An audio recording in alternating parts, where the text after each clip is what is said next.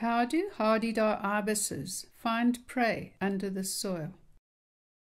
Hadedas have long, narrow, decurved bills that they use for probing in soil and even in water.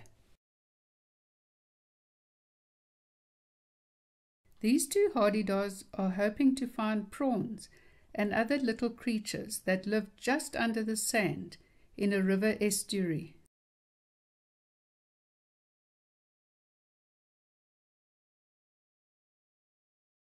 When walking in short vegetation, Hadedas usually use their sight to find little insect holes in the soil. These are little cricket holes in my lawn, but the local Hadedas have enlarged the holes and removed the crickets inside.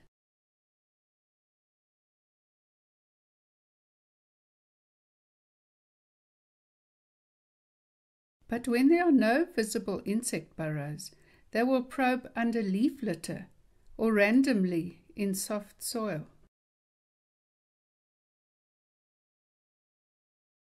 This adult and immature Hadeda are probing under the dry, recently cut grass for insects hiding there. The immature bird in the foreground has learned to probe under the dry cut grass for prey.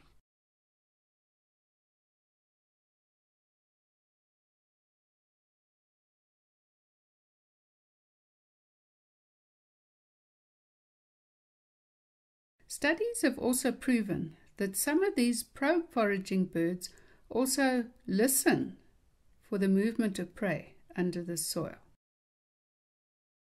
The bill is packed full of touch or tactile and smell olfactory sensors, especially towards the tip of the bill.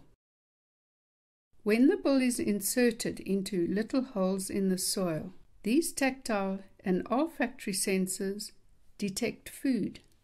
That is then grabbed in the bill tip and brought out to be swallowed.